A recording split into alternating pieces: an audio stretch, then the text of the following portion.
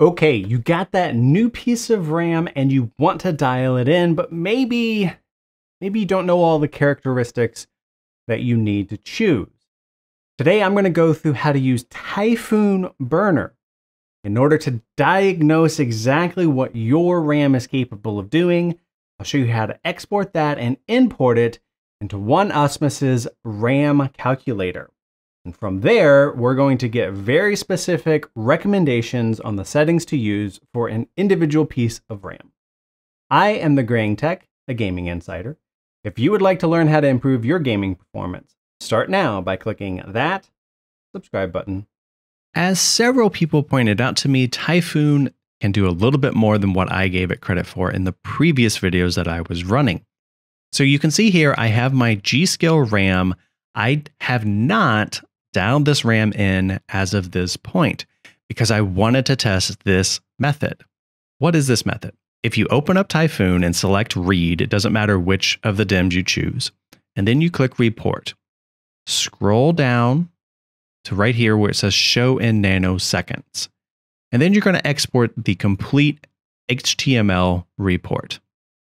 Next, open up DRAM Calculator for Ryzen by OneUsmus. Now you'll note Zen 3 is not on here. There is no still update. So a lot of people are running into this problem and are trying to use this method in order to figure out better timings for these faster RAM modules. So we're going to import XMP profile. You're going to choose the HTML file that you exported. Open that and you'll see these manual values have now been entered in. Now I have the frequency here set to 3.8 gigahertz. I am running 2 DIMMs and I do have dual ranked. You might have to fill this in manually as well, along with the motherboard chipset that you have. Then if you click calculate save, now you're getting some additional values, which is awesome. Great, right? Well, here's the problem that I ran into. This module, no matter what, will not run at 14 CAS latency. I can decrease the overall frequency to 3.4 gigahertz and it still will not run at 14 CAS. So I know that this number here is not going to be valid, and it doesn't matter if I click fast or if I click safe, the primary values here are not changing. So what do?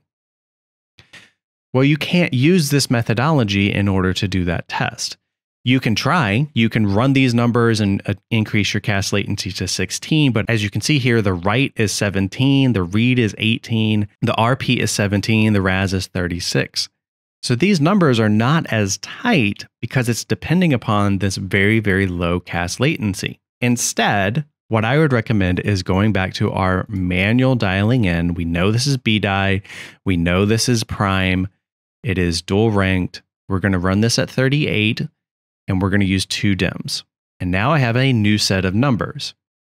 In this particular instance, I would recommend using these numbers as the first set that you're going to adjust.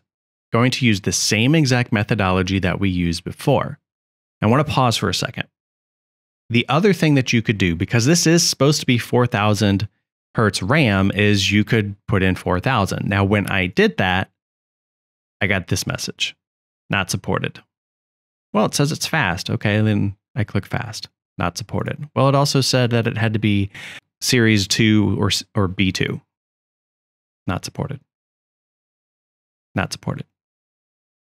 So it doesn't give me the information that I need. I also happen to know something particularly annoying with this RAM is it does not like to run at the 4000 limit. Either the motherboard or the chip itself or the RAM, most likely it's the chip, just doesn't want to run at 4 gigahertz for the RAM speed or for the FLAC. So, bummer, I can't run at the label version of this RAM. So in order to get the most performance out of this, I'm going to still leverage this information. I'm going to run it at 3.8. I'm going to run it first as safe, and then I'm going to try fast. And then the other thing that I'm going to try adjusting here is the read to 16. And that's exactly how I would dial in my RAM if this methodology doesn't work. If you are looking for these faster modules, this is the route I would encourage you to go in order to try to get that to work. So as you can see, not all techniques work 100% of the time, but I think that this is a pretty good methodology so long as both Thaiphoon Burner and the DRAM calculator properly recognize and dial everything in for the RAM that you have. Additionally, I want to clarify just a little bit about what I was talking about towards the end.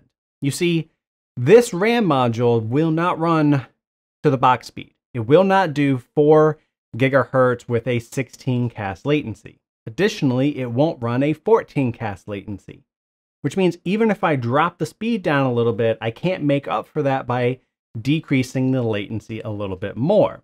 So in that particular instance, all of the other numbers that I can optimize are going to be centered around that 16 CAS latency.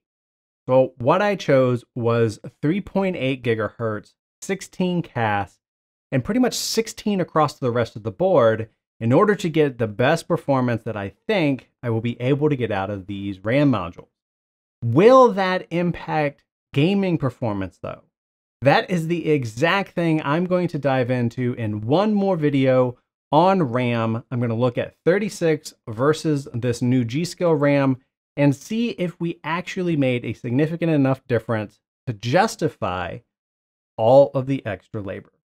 When I post that video, you can check it out right here.